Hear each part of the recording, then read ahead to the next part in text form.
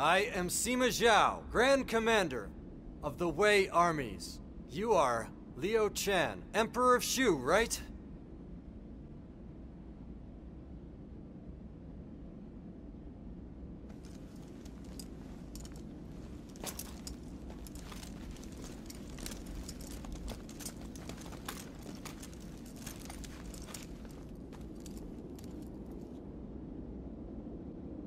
Tell me, have you decided?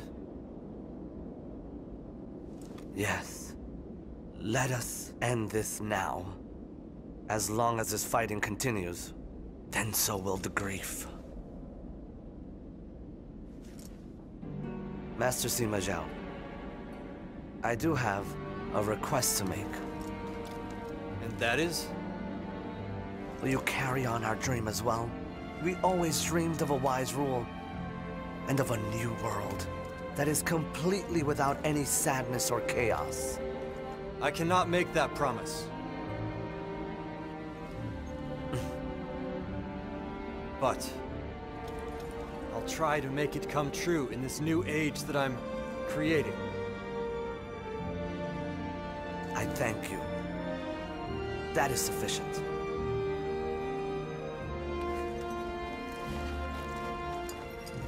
Then I will surrender the Shu. I accept your surrender.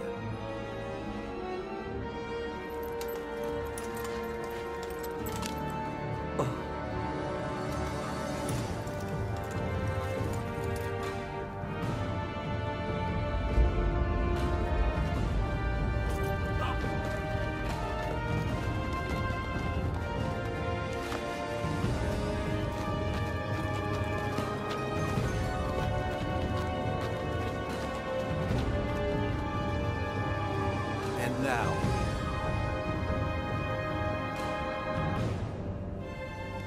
the chaos shall end.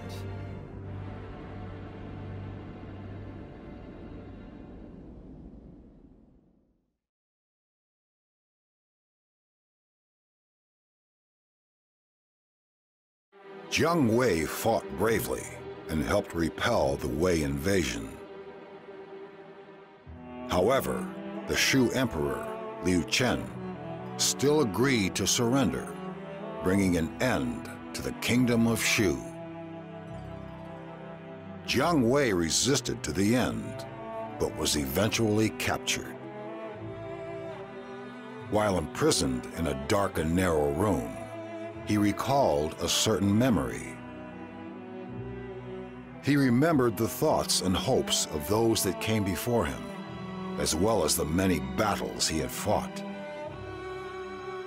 There was still a fire within the prodigy's eyes that refused to be extinguished.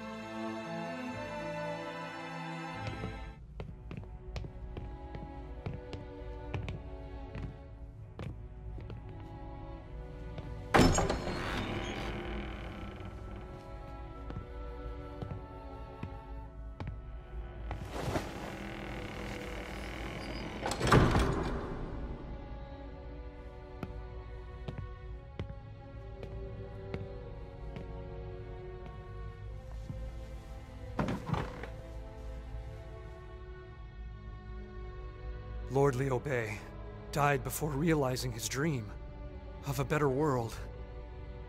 Then the Prime Minister inherited that dream and gave his life to guide Shu. And now, Master Liu Shan.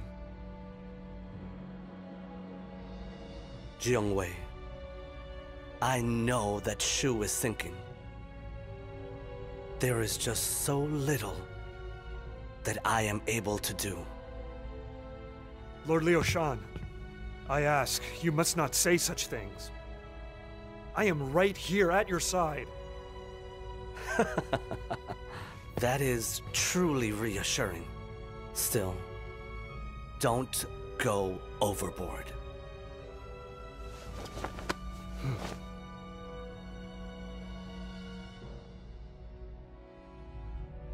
Lord Liu Shan did not want to continue fighting anymore. That is why he chose to surrender. But if I were to give up on everything here, would anything else remain? I wonder where is the light of hope? Times are changing. We must gain an advantage before the memory of the benevolent world Lord Liu Bei dreamt of fades away.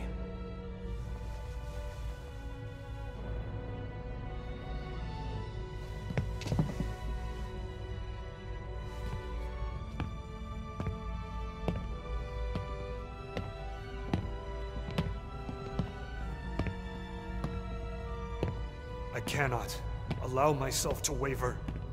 No matter what happens, I must be strong. If I do, then there's a chance.